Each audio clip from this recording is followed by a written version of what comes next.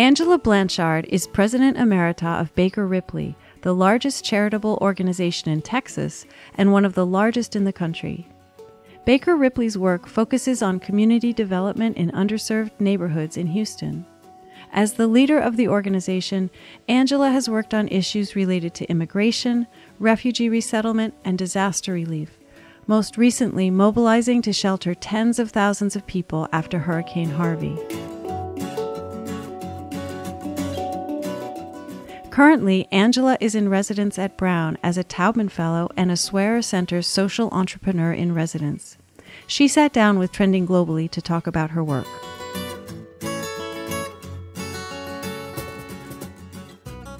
Angela, thank you very much for coming in to talk to us today. Well, I'm really happy to be here. I'm looking forward to the conversation. Me too. Let's talk about Houston, your pretty much hometown by now, and the city that you love so much. It's the largest and most diverse metro area in the United States. It's the fourth largest city in the United States, and its population is 6.5 million people, up from 4.7 18 years ago. That's a lot. And mostly immigrants, 1.4 million foreign-born people. Is that sounding right? That's sounding right. I think the arc of my career coincided with one of the most dramatic demographic changes in any major American city in the history of the United States. So I've had a front row seat watching as Houston evolved. Was there a causal relationship between what you ended up devoting your life to and the phenomenon that is Houston? My passion since I was a young adult was for some kind of social equity and social justice and opportunity for everyone. That just is my orienting purpose. In Houston, it became a really fascinating journey as Houston itself is a very welcoming city, always has been. We sort of fundamentally embrace people for who they are. More importantly, what are they trying to get done? So people flock to the city not because of its fabulous weather or wonderful terrain. It's about opportunity. So I worked for BakerRipley, an organization over 100 years old with roots in the settlement house movement. Mm-hmm. So the settlement house movement was fundamentally an international movement in the 1800s and early 1900s that was about creating landing places for people as they arrived. Mm-hmm. So now you're in a new country, you're in a new city. What do you do now? How does one start a journey, create a new life in this new place? With our roots in that movement, it positioned us in terms of our values and purpose to work consistently to create better and better means by which people could earn, learn, and belong in Houston and in the greater Houston area. Let's talk about BakerRipley for a minute. It's one of the largest nonprofits in the country, I think, and definitely in Texas. Yeah. It seems to me that BakerRipley has been doing what some think government should do, but you've found a way to sort of leverage public, private, and philanthropic support for the community. Can you talk about that? So I'm really willing to let the really bright and talented scholars at Brown to decide what government should and shouldn't do. Mm-hmm. I have a much more pragmatic outlook, and that is, as a practitioner on the ground, what we think about all the time is how to assemble the available resources. What is going to be provided that could be arranged to support people on this journey? So we're not so much focused on which sector should do it. Mm-hmm. And practically speaking, that changes. So over decades, you see one sector, the private sector, for example, take on the role and responsibility, feel a greater sense of ownership around, say, employment training. And then that recedes, and then you see government take that on, or you see greater resources devoted to that. You see philanthropy go in and out of all kinds of ideas about how the world should be changed. Mm-hmm. And they have their passion in one 5-year period. In the next 5-year period, they're doing something else. When you lead a community development organization and you're working on practical solutions, you're really examining what each of those sectors has to offer. How are they thinking about these issues and challenges? What are they making available? And then in some fairly challenging alchemy, you have to pull those elements together to create a program that really works. As I look back over the things that are really succeeding, they usually have that three-legged stool. There's a publicly funded or publicly enabled aspect of it. There's a philanthropically supported part of it. And then the private sector we need as either actors or partners or supporters as well.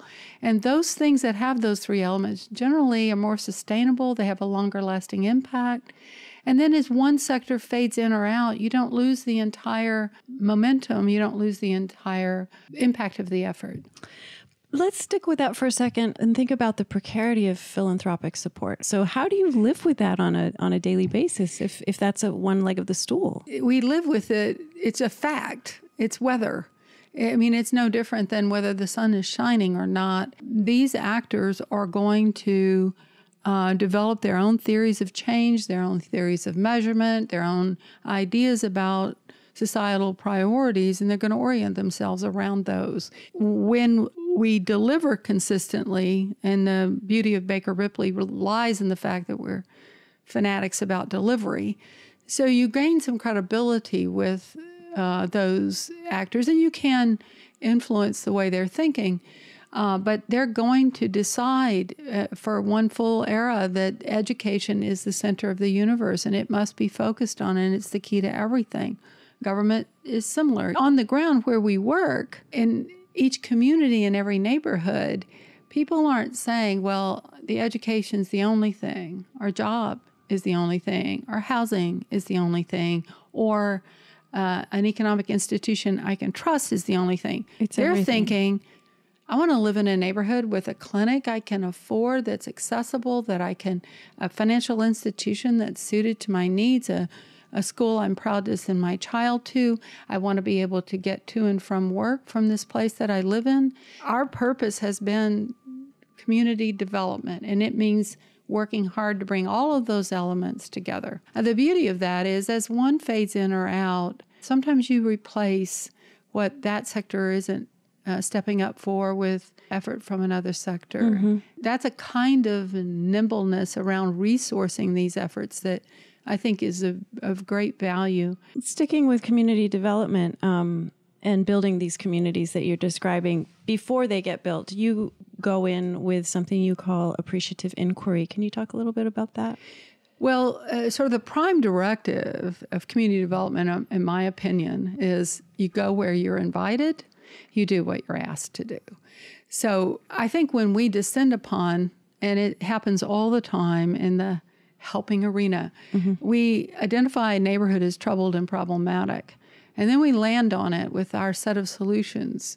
We've essentially assessed it and compared it to what we think, how it ought to work. Mm-hmm. And then in the deficit that exists between our impression of how it should be and how it is, we start applying solutions. We bring solutions and we bring fixes, and we require of the people there that they sign up for these.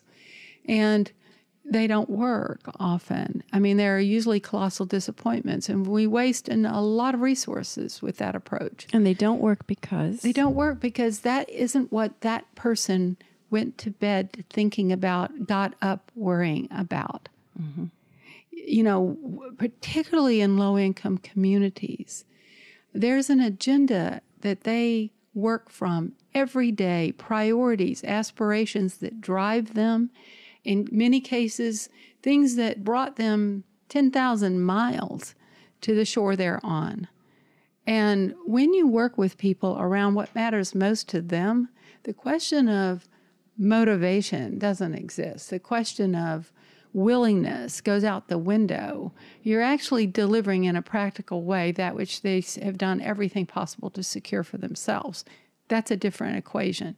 So appreciative inquiry gets at what matters most to people. It's a way of looking at any individual, family, system, community from the standpoint of what gives life to it. What is its orienting purpose? What is it that people, in the instance of an individual, what is it that keeps them going? Appreciative inquiry was developed at Case Western in the 70s by a man named David Cooperrider. It's a very rigorous form. It's not positive thinking. And this is one thing I'm always having to clarify with people new to this. This is not some way of going into a community and saying all of these problems don't exist. Let's just focus on the happy parts. It's more about listening, isn't it? It's really about getting an appreciative inquiry, is getting to what gives life to this system, community, and family.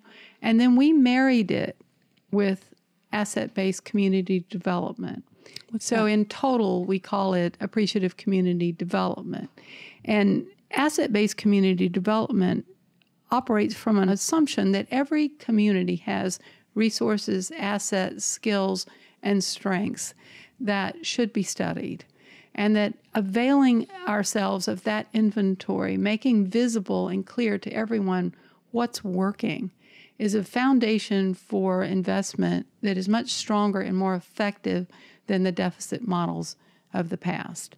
So putting that method of inquiry together, the crafting of questions that get at the heart and strengths of the community, putting that together with inventory about what's there, what's working, what people have already created for themselves, that becomes the story then and the foundation for further investment.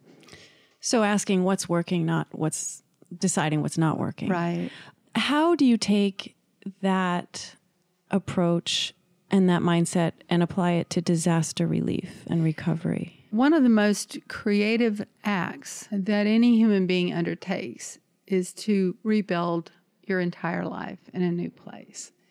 So if that's going to be your undertaking, that's the journey you're on. The starting place is a place of loss and grief and devastation. This is not to be dismissed. And people arrive with their stories of what this displacement, this disruption has cost them. And at each step, there's gratitude and grief in equal measure. So when we're working appreciatively with people who've come out of these devastating circumstances and made these very traumatic journeys to get to a safer place, what we're going to focus on appreciatively is what are the strengths and skills that got them through that? What made it possible for them to make that journey? What are the things in their lives in the past they've overcome? What can they recall was a resource to them when they faced that? Because understanding what it is that people can count on in themselves and others, understanding what they have to offer in terms of their contributions in the new place in which they found themselves, that becomes a foundation for how we help. Angela, you've said that despair is expensive. What do you mean by that? Well, as our work got better known, I started being invited to a lot of other cities grappling with the challenges of creating landing places and on-ramps for newly arrived people. And also cities grappling with what to do with the people that, as their cities have evolved and grown and perhaps become more high-functioning, there are groups of people within the city that weren't a part of that story. So cities now are saying, increasingly, I'm finding city leaders saying, well, we really can't move on without everyone. And the notion that we could just make this work and these people here who are a problem, they'll have to figure it out on their own, or they're not our problem, or too bad for them, or, well, they're here, that should be enough. I mean, that's just dying because city leaders increasingly are seeing every time we try to write a story that leaves a whole group of people out, we pay a price for that. And when the invoice comes due, it's really expensive. Mm-hmm. There's something in the human spirit that responds to, deeply experiences the impact of being left out and written off. And it doesn't work well. We go to two things, rage or despair, and both of those are very expensive. And the more we write narratives that leave people out, the more we move away from stories that include everyone, all of us, every one of us, the more we create those pockets of despair and rage. I find that city leaders largely get that. I mean, they want it to work. And what we have to study better and more intensely is what are those strategies that we can employ in cities. First, so we don't inadvertently actually create those when we don't mean to. Cities all over Europe, for example, now are saying we don't want to create ghettos. We don't want to create these isolated communities with people whose culture and practice and language are different, and then somehow we build walls without meaning to around that, and they can't get out. We don't want to do that.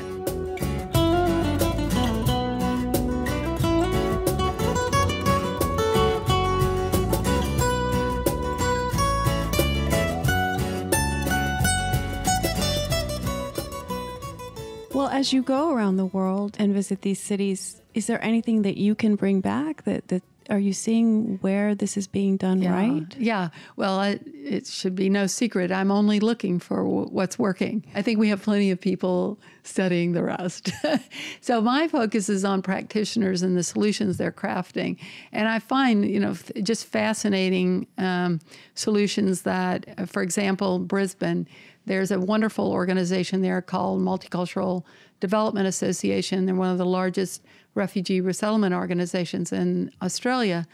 And I'm just completely intrigued by how inventive they are, the improvisation and the workarounds that they've created that are promising. Those are the things, if developed, could have a great impact on employment and housing. Like what's an example of something they've come up with? Housing scarce there.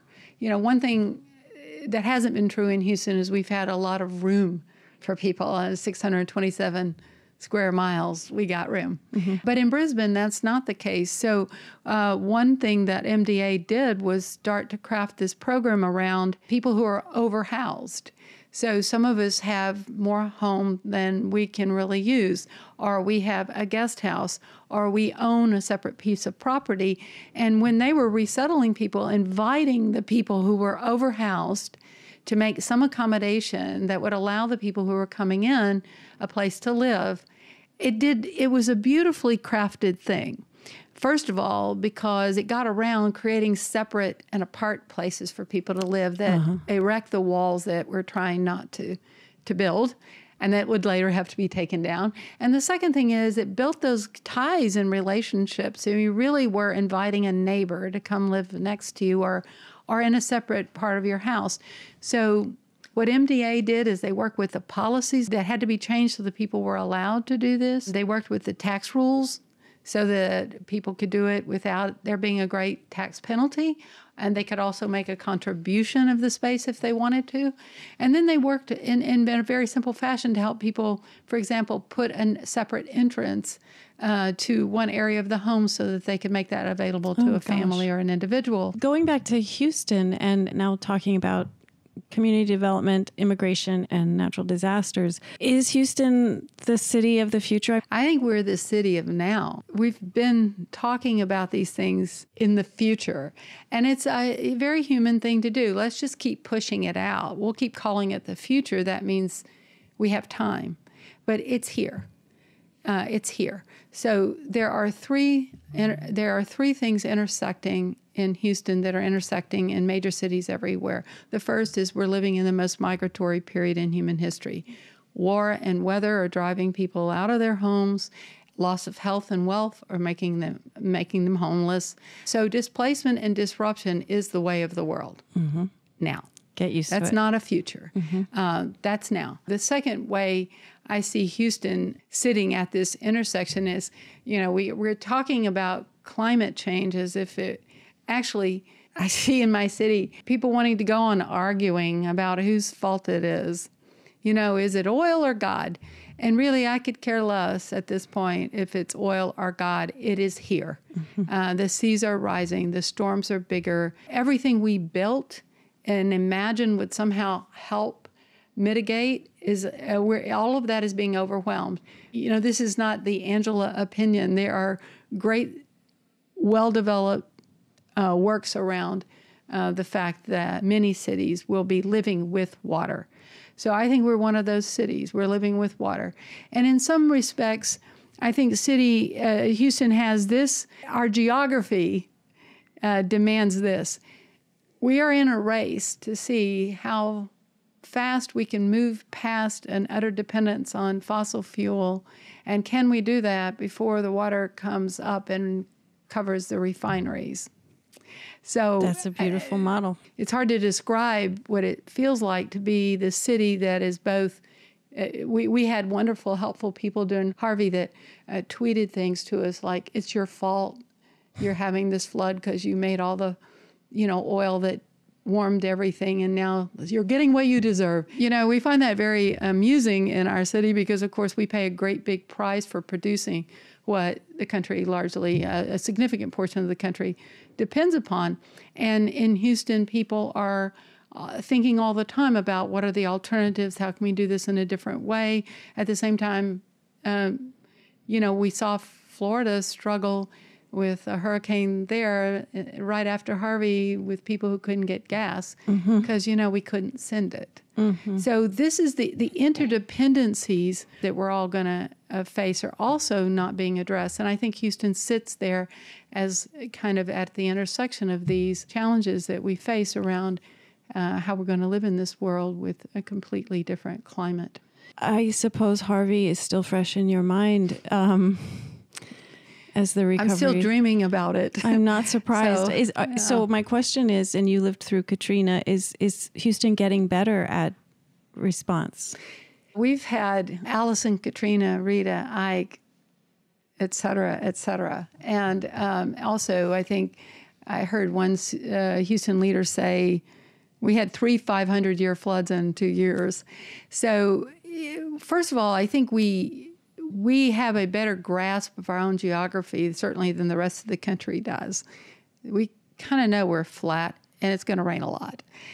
So I think we are very good because of the attitude and culture of the city is get up and get it done. And we're very good at what's the work in front of us, we'll tackle it. What has been challenging is to try to figure out how to redesign huge elements of infrastructure in the region so that we can cope with what's coming. Because that can't be a Houston alone deal. And I think that comes back to interdependencies. We need a very countrywide, a very smart set of infrastructure redevelopments. All we've had so far in this country on that front is talk, but there has been no real brainy plan that addresses how we, for example, need to protect the Port of Houston. If the Port of Houston did nothing but deliver to Houstonians those things that, we like, our favorite coffee or, the latest gadget we wanted, that'd be fine. You could just say, Houston, fix your port. But in tonnage, it's the second largest port in the country. And project tonnage, well, you basically can't build anything without the Port of Houston, and also you can't power anything. So I think this is where we need, as a country, to start looking at these major redevelopments of infrastructure in light of climate change. Because you are, so present in these dire moments, what's the most frightened you've ever been? Have you ever been frightened? Yeah, I'm trying to remember when I haven't been frightened. I think fear is just part of the human condition. I mean, here's the thing. Sometimes we think a good life is made up of safety, security, predictability, and routine. And we'll do almost anything to create those. And actually, when we get them all right, we're living in a prison. So I think, that's a long time ago, what I've learned from watching all the people that come up on our shores is that really isn't, we're really not at our best when everything is totally within our control. We seem to be better as a species when we're challenged. I found that I'm less afraid when I'm actively engaged in doing things, but there's also moments like the middle of the night during Harvey when I learned that there was a refinery, a chemical plant that had caught fire.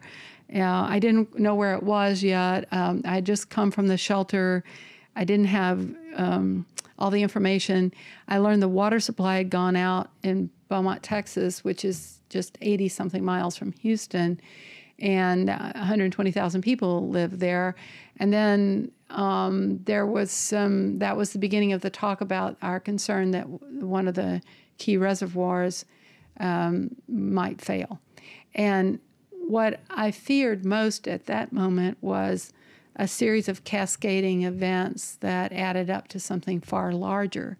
And I do think that some of the disasters that we're facing going forward are going to be of that kind, where you see flooding that creates this circumstance that causes the loss of that leads to this, and that back to the interdependencies, that then the field, the arena of disaster becomes much larger than the actual geography where the rain fell.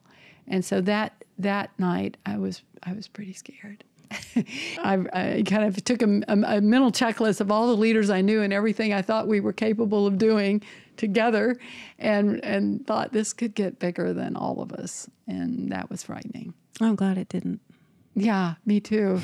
Yeah. You are in refugee camps and you make pop-up shelters in the middle of a hurricane for 17,000 people in a day. You are on the ground doing the work, but you're also a gifted storyteller. And I think it's incredibly fortunate that you are able to be the ambassador for this kind of work. Was that a conscious thing, or is that who you are? Born of necessity. First, I'm Cajun, and Cajun culture really is a lot about storytelling. And I actually, I come from a large family, so you have to be good or you won't get heard. It's just that simple, there's a constant competition. But I think also in terms of creating that big we, which is really my whole career has been about what's the narrative and the story we all belong to, because people don't support that which leaves them out.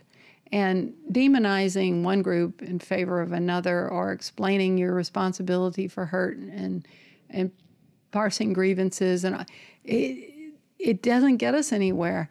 And oftentimes there is a story at the heart of every community that unites everyone in that community, in that city, and at some point, sometimes in a country. And those are the stories that I'm interested in, because when we tell those, we can come together and be constructively engaged. But really, I think I tell stories because I think that's the way we learn best. We don't learn exclusively that way, and we need scholarly effort. We need research. We need to examine what we do. We need reflective practice. We need all of that. But when we come out with that, it needs to be woven into a story with a beginning, a middle, and some kind of ending or possibility that we can move toward. So honestly, no one could be more surprised than I am with where this has taken me. Because I'm telling you honestly, I'm a Cajun girl from Beaumont, Texas, and I was not thinking, one day I'll travel the world and learn about displacement and disasters and work with city leaders on how to do that better.